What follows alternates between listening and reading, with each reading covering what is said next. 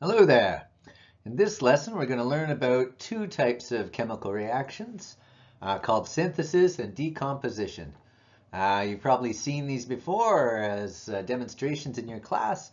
When you burn magnesium and it's really bright and you don't look at it directly, that's a synthesis reaction.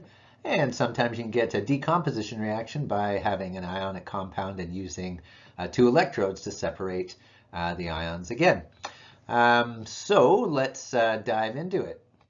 So the simplest of reactions is a synthesis reaction where you start with two elements or two small molecules and mash them together in order to make a compound.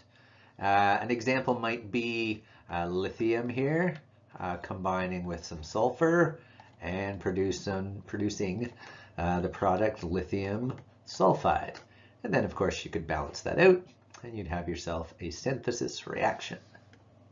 So let's look at a few compounds we can make by synthesis reaction. The first type we're going to look at are halides, right? And so if you react a metal with a halogen, you'll end up with a halide. So sodium chloride is a halide, right? And sodium chloride, you know, is a solid crystal. And you need to balance that. So we need a 2 there and a 2 here, and then you're all set. And we can make another halide here if we react bromine, which is a halogen as well. And you'll end up with aluminum bromide.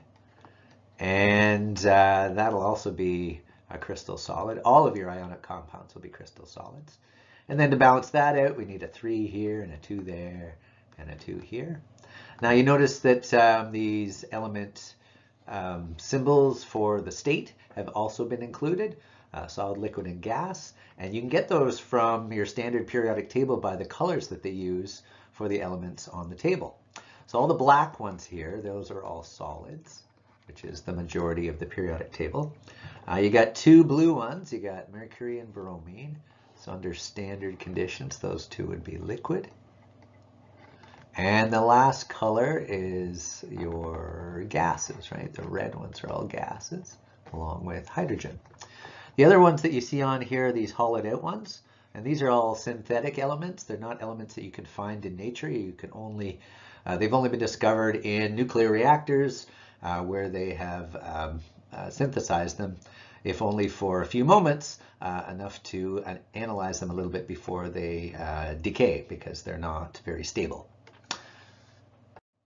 So oxides is another type of compound that you can make by synthesis with, surprise, surprise, oxygen. And you can get different oxides even with the same element because there's more than one charge for many of these elements. I don't know if you remember, but iron has a charge of +2 or it has a charge of +3. So right now it has no charge, but those are the two options that we're going to go with here. So if it reacts under conditions that give it the first charge, you're going to end up with this as your product. And if it reacts to give you the second charge, you'll end up with the standard one, this guy here, which is iron 3 oxide. 3 oxide, but there's 2 of them. Yeah, so then of course these will need to be balanced. You'll need a 2 here and a 2 there. And for this guy, we'll need a 3 and a 2 and a 4 in order to balance that. And again, you can figure out the states just by looking at the colors on the periodic table. And for ionic compounds, as long as they're dry, they'll all be solids. Nonmetals can also form oxides as well. Oxygen doesn't discriminate. It'll bond with either one. So what I have here is some charcoal that was made in the little fire pit I have behind my house, which is mostly carbon, right? And so carbon, as we saw earlier, can make 2 different molecules with oxygen. You can have carbon with 2 oxygens, and you can have carbon with 1 oxygen. And it sort of depends on how much oxygen is available as the reaction is taking place. So this one, it's already balanced. You have the same number on both sides. For the other one, we'd need to double the carbon in the product as well. Alrighty, now decomposition is pretty much the opposite process from what we just looked at. So if you have a halide or if you have an oxide, you can always decompose it back into its original elements, usually by adding some energy in to break up those bonds. So this here is called electrolysis because you're using electricity here to break up water into its component parts. And you'll end up with two gases at the top, surprise, surprise. The one will be hydrogen and the other will be oxygen. And so water, being H2O, will decompose with a little electricity to give you hydrogen. Don't forget your Hofbrinkel, and oxygen. Now, as far as states go, we know that water is a liquid, hydrogen is a gas, and so is oxygen. And we need to balance this. So we have two oxygens on the right, so we'll need two on the left, and to balance it that way. Now, a neat thing is that if you see here, you've got two hydrogens on this side and only one here, right? So the ratio is 2 to 1. And surprise, surprise, when you look at the volume of gas that you get, you will always get 2 parts hydrogen for every 1 part oxygen when you break it down. So that's pretty cool. Alrighty, so let's break down some of these halides, oxides, and molecules. Good old nickel chloride, you're going to end up with nickel and chlorine gas, right? Let me give it its symbol, solids, and we'll make sure that we balance this out. We need a 3 here and a 2 here, and that needs to be a 2. Then we got copper bromide, so we're going to end up with copper and bromine.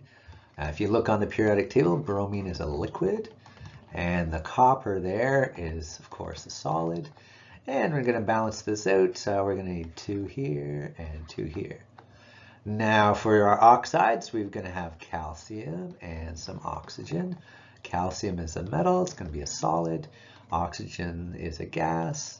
And we need to balance this out, so some 2's to work that out. Finally, we got lithium, which is also a solid metal, and oxygen, still a gas. And we need to balance this out, so we need 2 here, which means that needs to be a 4, and that's how we'll balance that guy out. Last couple here are just some generic molecules. We're going to break that down into some nitrogen and some hydrogen. And to balance that out, we're going to need a 2 here, so we get even number here to make that 3. And that should pretty much take care of that. As far as states go, both nitrogen and hydrogen are both gases. Now, this last guy here, we're going to have some sulfur and some chlorine. Remember your Hofbrinkel. Chlorine is also a gas, if you see on the periodic table. Sulfur is a solid, and we really only need a 2 there to balance things out. Alrighty, hope that helped. So one thing that you'll see with almost all decomposition reactions is that they're always going to need some help in order for the reaction to occur. As oftentimes it involves breaking apart bonds that were formed in the synthesis part of the reaction. And to get it to go back to its elements, you're going to need to break those apart. So usually that means some electricity, like in our example with the water, or some heat, like in the picture to the right there. That will help these reactions along in order to break those bonds. The other option is to use something that's called a catalyst. Catalyst is a substance that lowers the amount of energy that's needed for a reaction to occur.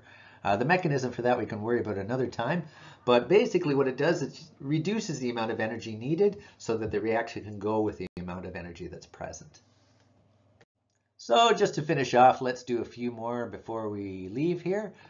This is going to be a decomposition reaction because there's only one reactant, and we're going to end up with some lithium and some chlorine. And if we're going to balance that out, we know we're going to need a 2 here and a 2 here. The lithium's a solid, the chlorine is a gas. Now we got 2 elements here. We're going to combine those. We're going to make magnesium oxide. If you look at the charges, you'll only need 1 of each. Now magnesium oxide is an ionic compound, and we know that all of our ionic compounds are going to be solids. Now let's balance these out. A 2 here and a 2 here. Very good. Now, balancing out this guy, this is nitrogen triiodide. We're going to end up with some nitrogen and some iodine. If you look on the periodic table, nitrogen's red, which means it's a gas under standard conditions, and iodine is black, which means it's a solid. And balance these out, we're going to need a 3 here and a 2 here, and that pretty much does it. Now, we got 2 elements here. We got nickel with bromine. And there are 2 options because nickel is one of those elements that is multivalent. Nickel can be +2 or nickel can be +3. So one option will be nickel with 2 bromines. And the other option will be nickel with 3 bromines. And of course the balance for each of those will be different. For the first one, looks like we don't need any balance at all. For the second one, we'll put the reactants down here. We know that we have 3 bromines. We're going to use 3 over here and a 2 over here, and then we're going to need 2 nickels in order to balance that out. As far as states go, all of our ionic compounds we're just going to call solids. We don't see any water around, so we don't have to worry about them dissolving. All right, hope that helps you get some practice, and we'll see you soon.